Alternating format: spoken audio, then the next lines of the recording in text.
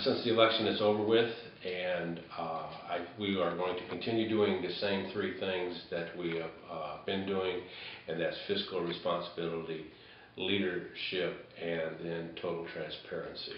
I think those three things has helped us get through the first 2 years, and it worked for us, and we'll continue doing the same.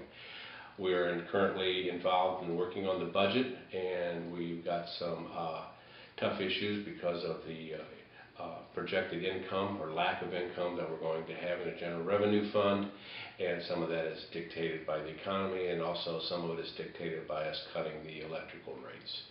On the leadership side, we've got a good team.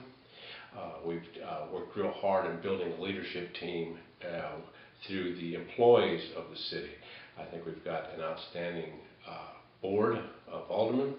We don't always agree, but I think that we all have Herman's best interests in heart, so we'll continue doing that.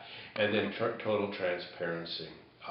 In that aspect, we try to let everybody know exactly what we're doing. We try to explain it in the best way that we can, and we will continue to do that because that formula has worked. I want to thank the citizens of Hermann. I have enjoyed being the mayor, and I will continue giving the city 110% until the day I leave office.